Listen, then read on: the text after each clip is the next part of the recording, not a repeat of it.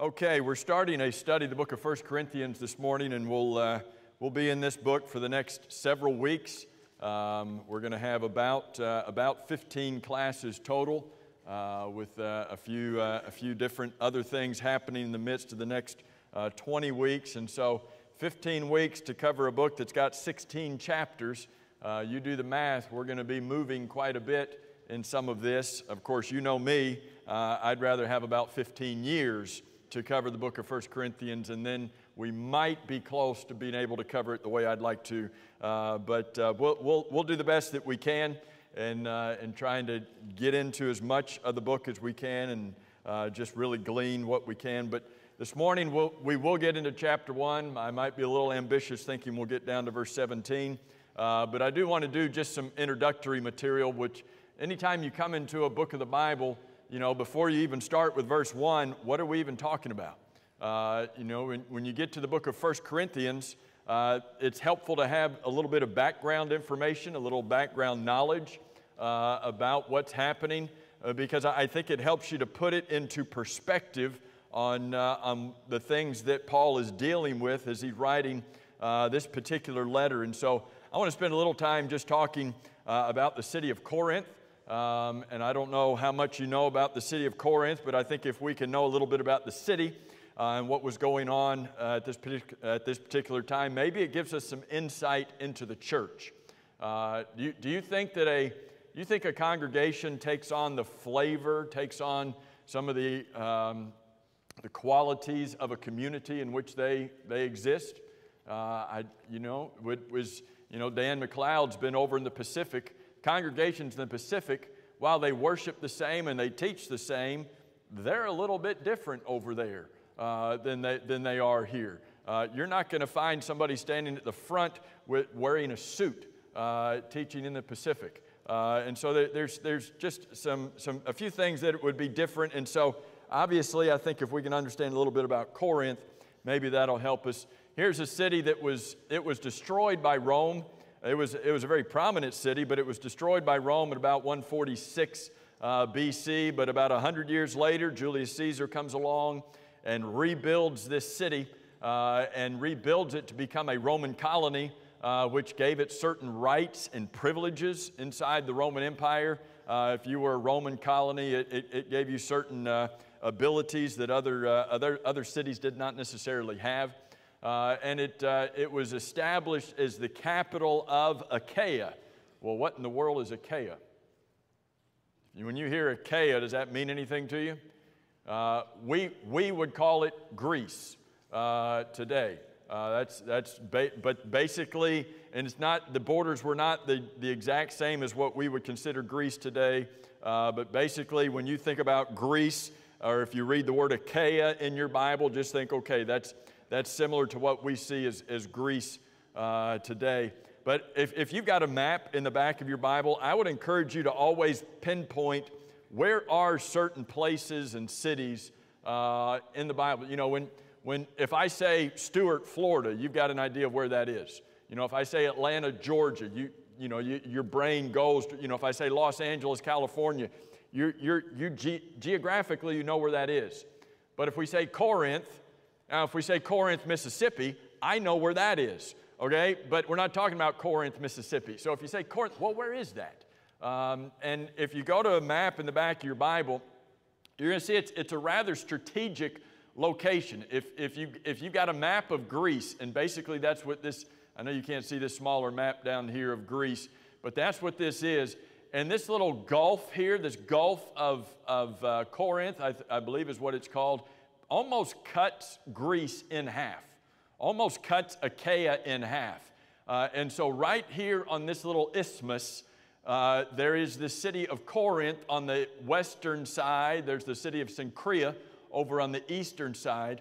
But it's just a 4-mile stretch of land. So if you've got a map in your back of your Bible, and it may not center a whole lot on Greece so that you can see that, but just note where is Corinth in the Bible. So it's a strategic location. What makes it that? Well, it's a strategic location north and south, because all travel that's going to go down here to southern Greece, down here to southern Achaia, every bit of it has to go through Corinth. Is that going to help Corinth in a matter of trade, in a matter of commerce, in a matter of wealth? Everything's got to run through Corinth to get down to the southern part. Now, you may not think this, but travel going east and west on the Mediterranean Sea, you would think, well, it would just go down here. That would be the easiest thing to do. Travel on the water often went right across here. And you think, how can it go across there? There's not a gulf there. Often what they would do, this little cape down here, I can't remember the name of this cape.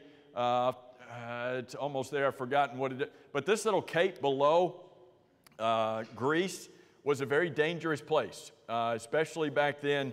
Was a very dangerous location for ships to travel. And so often what they would do is they would come over here to Corinth and come to this little isthmus.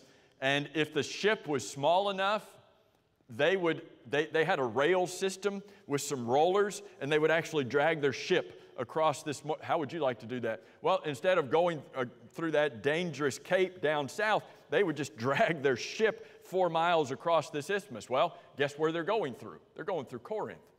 So it's not just north and south, it's a major city and a lot of travel, but east and west, you've got a lot going on there. And sometimes if the ship was too big to drag across, they would just unload their cargo, drag their cargo across, put it in a different ship and keep going.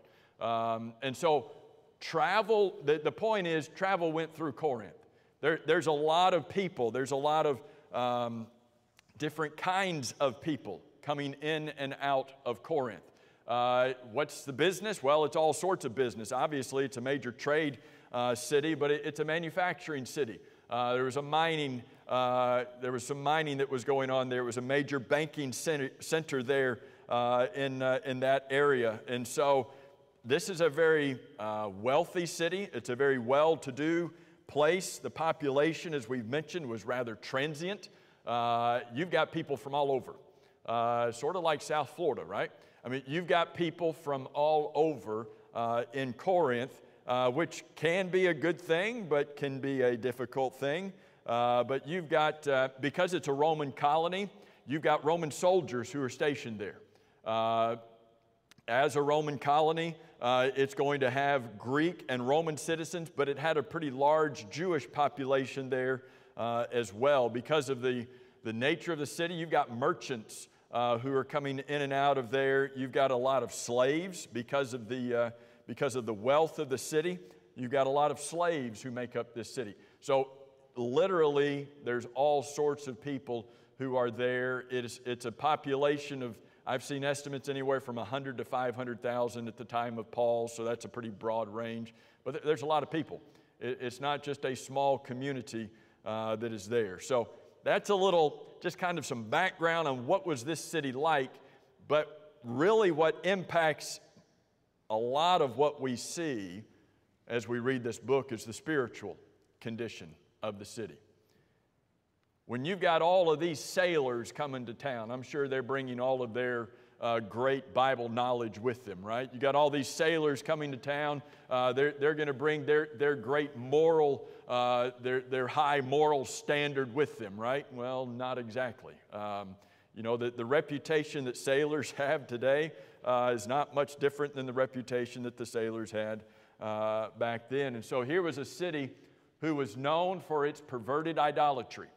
The temple, that just these columns that are here that still exist in the city of Corinth were from the temple of Apollo, but the temple of Aphrodite is really what, when you read a lot of history books, especially as they relate to Bible matters, the temple of Aphrodite is the temple that's perhaps more well known to us in our study than the temple of Apollo, because the temple of Aphrodite was the goddess of love.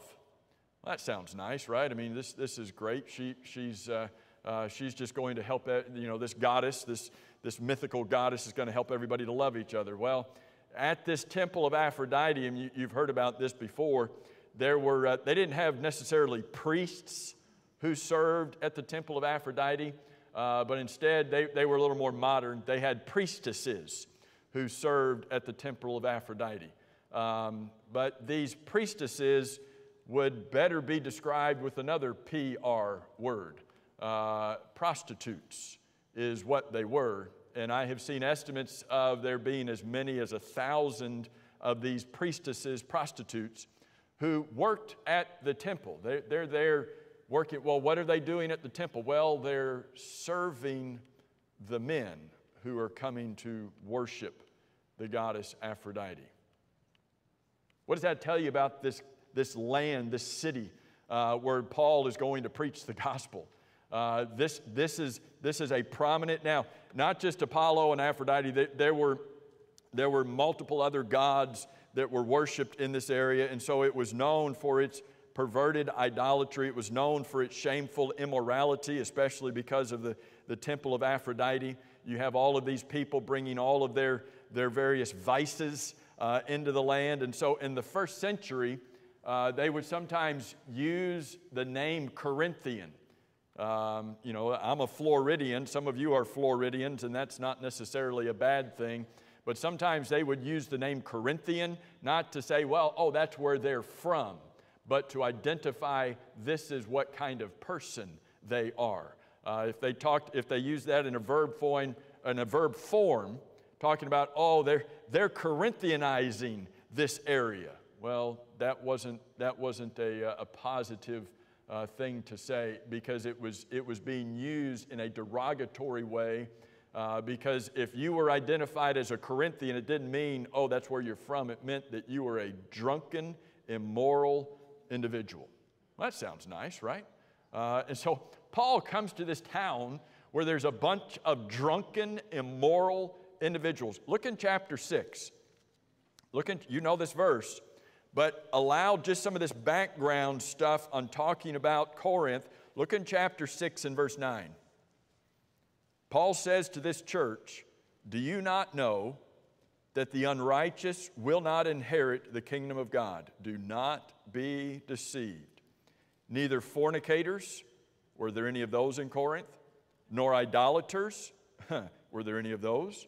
"Nor adulterers, nor homosexuals, nor sodomites," were there? Yes, there were those. "Nor thieves, nor covetous, nor drunkards," were there any of those? "Nor revilers, nor extortioners will inherit the kingdom of God." Well, Paul, you just listed everybody in Corinth. He's not just choosing random words here. You've just talked about everybody in Corinth, but what does he say in verse 11? "And such were some of you." A lot of emphasis in that statement. Such were some of you. Yeah, we're from Corinth. Being a drunkard, being immoral, being a fornicator, being a homosexual, being an idolater, yes, that's the life that we had. Well, why does he use the past tense were? They're not that anymore. What changed?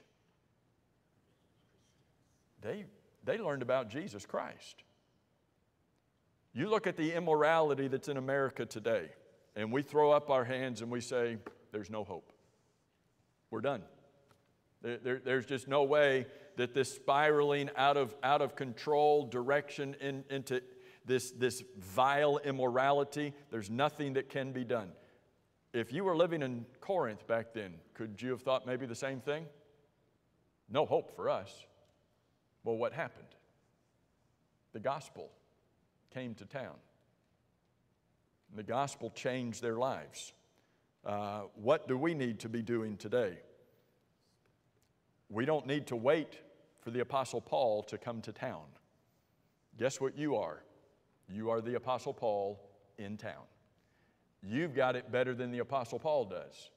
The Apostle Paul did not have the completed New Testament that you have today. You've got the complete package to share with people who need the gospel. Is there something that West Palm Beach or Riviera Beach or Palm Beach Gardens or Boynton Beach or Wellington or Royal Palm Beach or Stewart or Vero Beach or wherever anybody is from, is there something that people need today? Yeah. And we've got it. And what changed them is what can change people today. And so let's talk about the church. That's just a little bit about the city. Let's talk a little bit about the church. Turn your Bible to Acts 18. Go to Acts 18. And we'll kind of go through this hopefully quick enough to save some time at the end, but slow enough to grasp this. Context. Context here in Acts 18. In Acts 16, Paul gets to the city of Troas, and he receives what we call the Macedonian call, right? He's in Troas. He sees a vision from a man of Macedonia. What's the man of Macedonia saying? Come over here and help us. So Paul gets on a ship, and he makes his way over to Macedonia, preaches the gospel in the Roman colony there of Philippi, the prominent city, makes his way down to Thessalonica.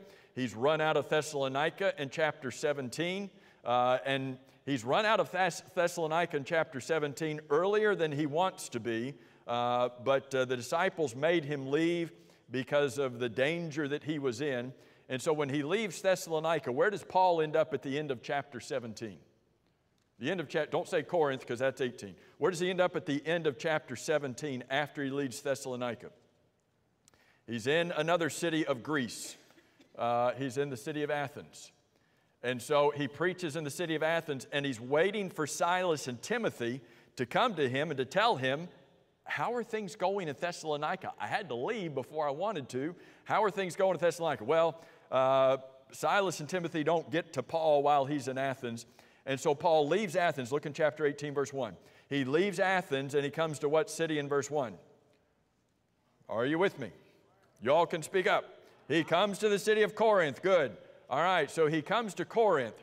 And when he's in Corinth, he's going to be waiting there again for Silas and Timothy to come and meet him. He found Aquila and Priscilla there in Corinth. What do we know about Aquila and Priscilla? Say again? Somebody said something. I just didn't hear it. Y'all got to speak up. I'm getting old. Okay, so they were from Rome, but you see here that they're run out of Rome because of the persecution that was going on there. They're coming to Corinth. What did they do for a living? They were tent makers. What did Paul do for a living? Wonder how they met. Well, they met down at the trade store where they were buying all of their supplies to go and, oh, you're a New Testament Christian too. Great. All right. So finally, the point, look in verse 5. Silas and Timothy finally get to him. And where did they come from? Macedonia. Where's that? That's where he had left them when he had to leave Thessalonica. They come, they report to him about how things are going back in Thessalonica. And so it's here while Paul is in Corinth that Paul writes what we have as 1st and 2nd Thessalonians. His first epistles is what he's writing while he is here in Corinth. But while he's in Corinth, he's not just writing back to a church in Thessalonica. He's working with this, working in this area. Verse 11. How long is he working with the church there in Corinth? A year and 6 months. So he's there for 18 months. The only other place that he works longer than this is when he gets over to Ephesus in chapter 19. So Paul didn't spend a lot of time in certain places because he's trying to get to more places, but he spends a year. Why would you spend a year and a half in Corinth? You think there's a little bit of work to do? There's a lot of work to do here. And so he spends a lot of time in this place teaching people the gospel. And I've got more up here. Let me just put all of this here. And so while he is here, he is reasoning. Verse 4, he's reasoning with individuals there in the synagogue. That was his pattern. That was his custom, is what we saw at the beginning of chapter 17, is going to the synagogue. So that indicates to you they've got a good Jewish-sized population that is there. He's persuading both Jews and Greeks. So becoming a part of the church there was both Jews and Gentiles there in the city of Corinth.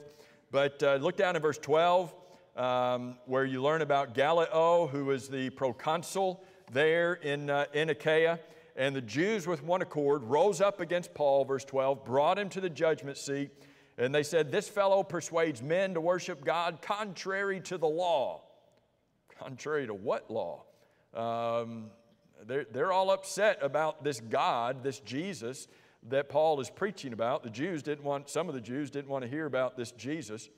And so, verse 14, when Paul was about to open his mouth, Paul was about ready to defend himself, and the providence of God took over. The Bible doesn't say that, but I believe that this is the providence of God at work. Back up, look at verse 10 for real quick. Verse 9. Lord spoke to Paul in the night vision. This is when he's in Corinth. Do not be afraid, but speak and do not be silent. If you were in Corinth, would you be a little afraid? What does he say in verse 10? For I am with you, and no one will attack you to hurt you. Well, they just arrested him down here, but they won't attack you to hurt you, for I have many people in this city. I have many people in this city? Does that necessarily mean that God is saying, I have many Christians in this city? Do you think Paul knew all of the Christians in Corinth?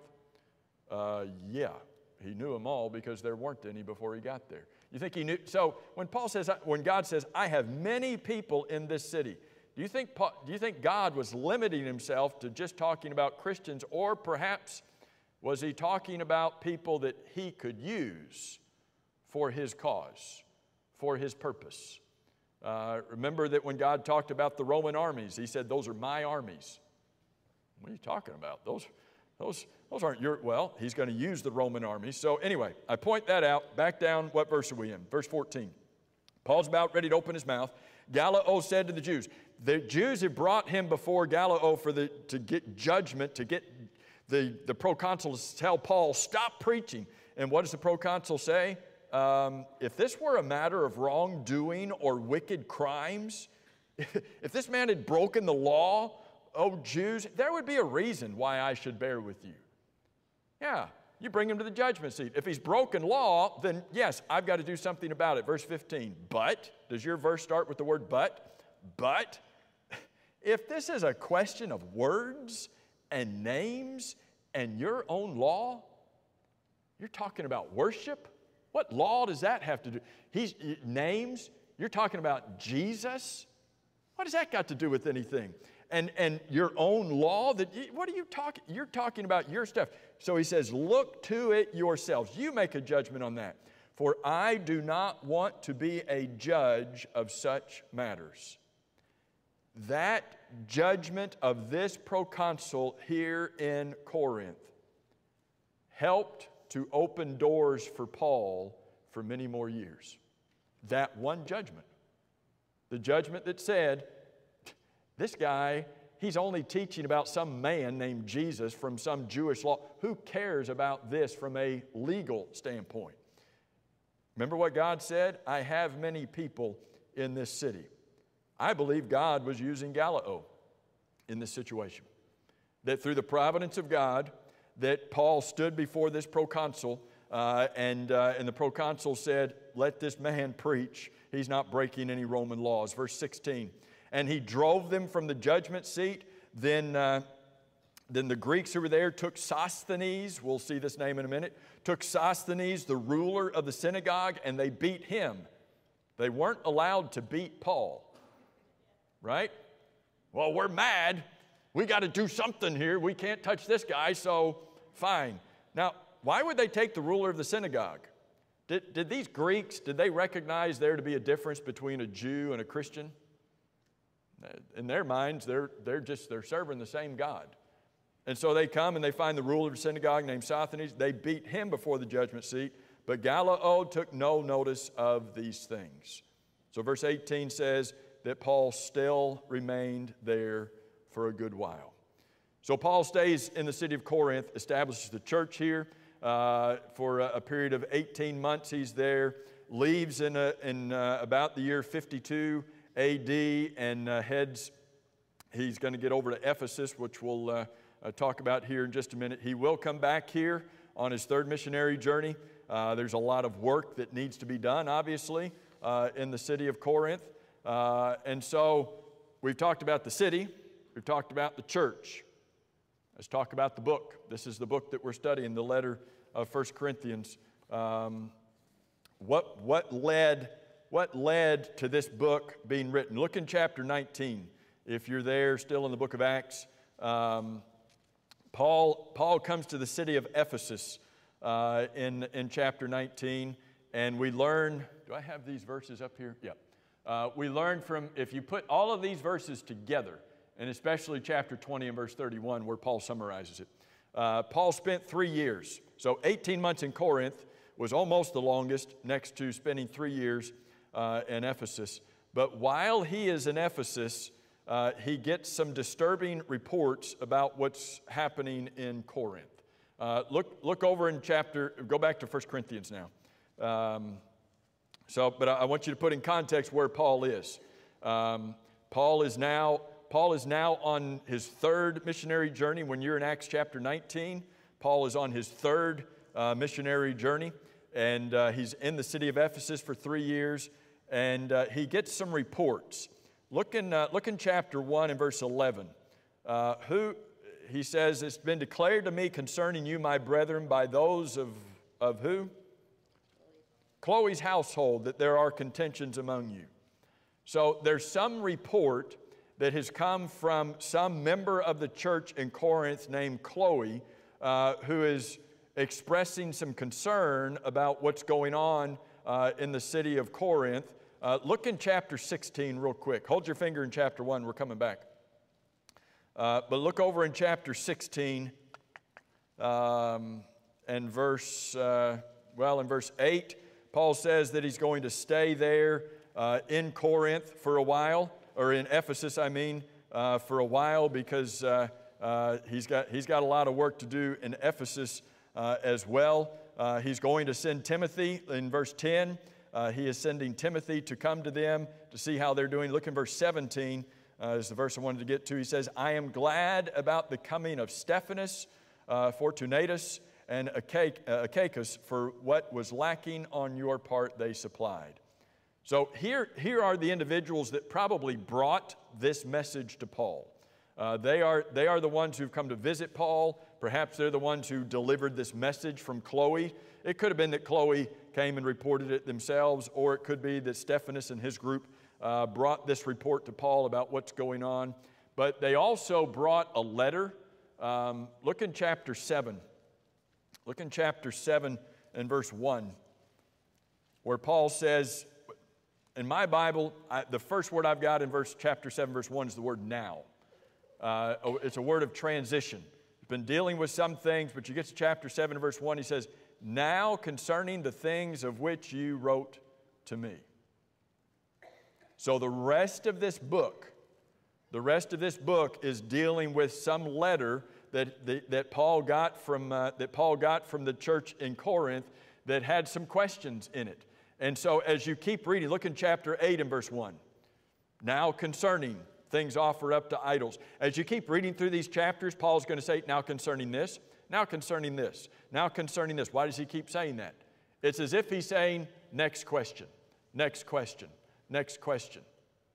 He's received a letter from them that's got various questions in it, and so he just starts answering those questions that they have. And so what we have in this book is Paul writing to a church who's dealing with a variety of situations that he's trying to correct, ones that he knows about, and then ones that he knows about them, one from Chloe's household, but then ones he knows about based upon their questions. Sometimes when individuals ask questions, you get some insight into some things that they've been studying, insight into some concerns they have, maybe insight into what other people are asking them. And so that's where the book kind of divides in half. And I'll show you just that in an outline here in just a minute. But that's where the book divides. It's not literally in half, but the first 6 chapters, Paul is dealing with this report that he has received from Chloe's household. And then the last 10 chapters, Paul is answering the questions that they have written. So he writes this in about the year 55 AD. I'm kind of weird, and just to kind of show you just give you insight into how I'm weird. Up in my Bible, next to where it says 1 Corinthians at the very top of where it says the title of the book, I've just written up there, written in about 55 AD. Just it puts a marker in my head as to when Paul wrote it. And he wrote it about the time of Acts chapter 19. And so back in Acts chapter 19, next to verse 11, In Acts chapter 19 and verse 11 is where it says that Paul was there for a period of years. Paul worked unusual miracles. Where am I? Nope, verse 10, sorry. Acts chapter 19, verse 10, where it says he continued in Ephesus for 2 years. Back over there, I've got written in my margin that this is about when Paul wrote 1 Corinthians. That helps me as I'm reading through the book of Acts, that when I see the history being recorded in the book of Acts, here's Acts 19 and verse 10 where, oh, this is about the time that Paul wrote 1 Corinthians. And so over in 1 Corinthians, I've got Acts chapter 19, verse 10, and then written about AD 55. That's just me. You don't have to do that. It just helps me to kind of put all of that together. So, real quick, this is kind of overlap to what I just mentioned. But here's what we're looking at. Why does Paul write this book? He's writing this book because there's a church who's dealing with a lot of issues. Did congregations in the first century, did they have it all together? Any problems? When Jesus tells John in Revelation chapter 2 and 3, when Jesus tells John to write these letters to the 7 churches of Asia, did they have any problems, or were they, by this point, these congregations have been in existence for a long time. They had it all figured out, right? And so when these letters are written from Jesus to these 7 churches of Asia, Jesus is just praising them for getting everything right? There's only one congregation of those 7, only one, that did not have any condemnation written to them. The other 6, here are some things that I have against you. Can you imagine Jesus saying, here's some things I have against you? Oh, would that shudder you? Okay, I need to pay attention to this. So congregations, now, come on, these congregations were fairly new. They were the church in Corinth, that's established by Paul, the apostle. They should have it all together, right? Why don't they have it all together? Why haven't they figured everything out? What? Okay, Corinth is a tough city. There's a lot of sin in the city. What else? Why don't they have it? Why isn't it just smooth sailing? Okay, they don't have the Bible yet. So once the church gets the completed Bible, there's no more problems in the church, right? Man, y'all are not helping me out here. So here's this church established by the Apostle Paul. He's preaching, he's doing miracles. Why don't they have it all together? What's the church made up of? Oh, people. You know, the church wouldn't have any problems if it didn't have any people in it. True statement. Church wouldn't have any problems if it didn't have any people in it. Would the church exist without people? Oh, right. Because the church is the people. This little thing, here's, can I tell you, I don't know if my fingers will do this anymore. Anyway, you know the deal, right? Here's the church. Here's the steeple. Open the door and see all the people. That's kind of cute and neat, but my fingers won't even do it anymore. But this isn't the church. This is the church, right? And I know it's a neat thing to do, and I'm not telling you don't teach your kids. We probably taught our kids that. I'm not telling you don't teach your kids, but this is the church. Open it up and see all the people. That's the church. Why are there issues that have to be addressed with the book of 1 Corinthians? Because there's people. Now, when you read 1 Corinthians, let me just, and I'm not expecting you to write these down. Did they have any problems in the church at Corinth? Let me just give you one or two. Just a few problems that they've got in the city of Corinth. And not in the city, but in the church of Corinth. Just a few problems. Which of these does Paul address? Well, these are coming from the book of 1 Corinthians. They're all there. He's dealing with, so on one hand, does that maybe make you feel better? That if a church today is having some problems, is that church in good company? Now, does that say, hey, good, we got problems, wonderful, we look like the church in Corinth? No, it's not that we're wonderful and it's great, but what does it tell us? That the church is made up of imperfect people who have been saved by a perfect Savior, who has made us perfect in the eyes of God. And He is helping us through His Word to continue to be made perfect. So, how do you deal with all of these problems? How do you deal with, what is the solution to all of the problems in the city of Corinth? All right, get to 1 Corinthians chapter 1. We're not going to make it through verse 17. I'm just going to tell you that right now. We're going to make it through verse 9, all right? That's our goal this morning now. We have reduced our goal from verse 17 to verse 9, but that's okay. How do you deal with all problems? What's the answer to all problems in the church? Look in verse 1. Paul called to be an apostle of who? All right, you're starting to get the answer here, right? Paul called to be an apostle of Jesus Christ through the will of, through his own will? He's an apostle of Jesus Christ through the will of God. Who is with Paul when he writes this? Sosthenes. Wait a minute, we already read this guy's name before, right? What did we read about Sosthenes? He was the ruler of the synagogue who was plan B. They couldn't beat Paul, so they got Sosthenes instead. Is this the same Sosthenes? Well, we can't say for certain that it is, but how many other Sosthenes do you know? I know, you don't know any others. We're not saying for sure it's the same guy, but let me ask you a question. Do you think that Sosthenes being beaten may have given Paul an open door to teach him the gospel? Had Paul ever been beaten? Ever suffered? Hey, Sosthenes, come over here. Let me tell you what's the real deal here. All right, verse 2 is where I want us to get. Who is he writing to? He's writing to the church of Paul, right? He's writing to the church of, does it say I'm writing to the church of Corinth? Is that what it says? The church of God, which is at Corinth. It's not the church of Corinth. There were a lot of those. Those weren't turning out so well. He's writing to the church of God, which is at Corinth. Who is he writing to? Those who are sanctified. What does that word mean? To be set apart. To be separated out. They have been set apart in where? Sanctified in Christ Jesus. They have been called to be saints. Saints is the noun form of the verb sanctified. They've been set apart in Christ Jesus to be what? To be set apart in Christ Jesus. They are saints. And he's writing to these individuals in Corinth, these Christians in Corinth. By the way, saints are living Christians. Well, they're all Christians, I guess, living or dead, but it's not dead individuals who are voted to be something. As soon as you become a Christian, you're a saint.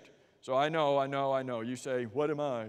I'm not a saint. And, well, if you're a Christian, you are. Now, just because you're a Christian who makes mistakes doesn't mean that you're not a saint. All right, writing to them, with all who in every place, meaning all of the rest of the church, all of the rest of the Christians in every place, who call on the name of Jesus Christ, our who? Our Lord. If you want the solution to every problem in the church, it is realization that Jesus Christ is Lord. If you want a theme for this whole book, that's it. Jesus Christ is Lord. Did they have problems in this city? Yeah. How are you going to fix those problems? Jesus Christ is Lord. Not Paul, not Sosthenes, not Gaius, not anybody else in the church at Corinth. Jesus Christ is Lord. And so you've got on the screen, here's the word Lord, going to be found 6 times in these first 10 verses. Why is it there? So we just run right across the word Lord. Yeah, of course the word Lord's in the Bible. You know, what else? Yeah. Paul's dealing with some issues in the church, and what is he trying to fortify them in from the get-go? Jesus Christ is Lord. 10 times in the first 10 verses, you read the name Christ. What does he want them to be reminded of? I'm going to come down on you pretty hard. And are there some? Does he come down on them pretty hard in this book? Are there some pretty direct statements? I do not praise you in this, as he's going to say when you get over to chapter 11. There's some pretty tough stuff in here. Where does he start? This is Jesus Christ. That's all that matters here. You get over to chapter 14, he says, the things I'm writing to you are the commandments of the Lord. And so in verse 3, he says, here's the deal. Grace to you, and we run over this too. Grace to you and peace from God our Father and the Lord Jesus Christ. When you give a gift, when you give a Christmas present, you put a tag on it that says from and to, like from and to. You do that, that's what verse 3 is. From God and Jesus Christ to you. What's in the package? What's in the gift? Two things in verse 3. What's inside? Grace and peace. Don't run. I know that's a common greeting, but don't run over it. So verse 4, I thank God always concerning you. Does that help when somebody says that to you? Does that encourage you? Paul's going to get on them, but the first thing he wants them to know is, I thank God always concerning you. For the grace of God which was given to you, where did it come from? Y'all got to stay with me. Given to you by Christ Jesus, or maybe your Bible says in Christ Jesus. You can't have grace if you are not in Christ. Okay? It doesn't exist. And he says, verse 5, that you were enriched in everything. You were enriched in everything. In every possible avenue of being a Christian, you were enriched. By who? Who made them rich? What does it say? By Christ. By Him. You've got everything you need in all utterance so that you can talk, in all knowledge so that you can think. They were enriched in knowledge and in speech through Christ. Do the Corinthians pride themselves on their wisdom? Yep, he's going to get to that in the next several verses in the first few chapters. They pride themselves on their wisdom. And where does Paul say that true wisdom came from? Not from their gods, lowercase g, not from their schoolings. It came from Christ. Even in verse 6, even as the testimony of Christ, His testimony, was confirmed in you through the miracles, so that you come short in no gift. You're not lacking in anything. So what are they doing? Eagerly waiting for the revelation of our Lord Jesus Christ, who will also confirm you to the end. He's going to take care of you. They're waiting for the second coming, and Paul says that He's going to sustain you to be blameless in the day of our Lord Jesus Christ. He's going to help you to be ready. So what do we see in verse 9? God is faithful. Underscore that. He's going to deal with a lot of issues in this book, but he wants them to know your God is faithful, by whom you were called into the fellowship of His Son. Who is His Son? Last four words of the verse. Jesus Christ, our Lord. Over and over, he wants them to understand that the foundation for answering every issue that they've got is that Christ is Lord. And they are in fellowship with Christ, and they're in fellowship with each other inside of the church. Last thing I want to say about the church at Corinth. They were the church in Corinth. That's true. What's the deal with what he's writing to them about? The problem was that Corinth was in the church. You see a difference? They were the church in this city. They were to be letting their light shine in this city. They were to be permeating, making a difference in this city. But what was happening instead? The vile nature, everything we talked about of the city, the people, was in the church.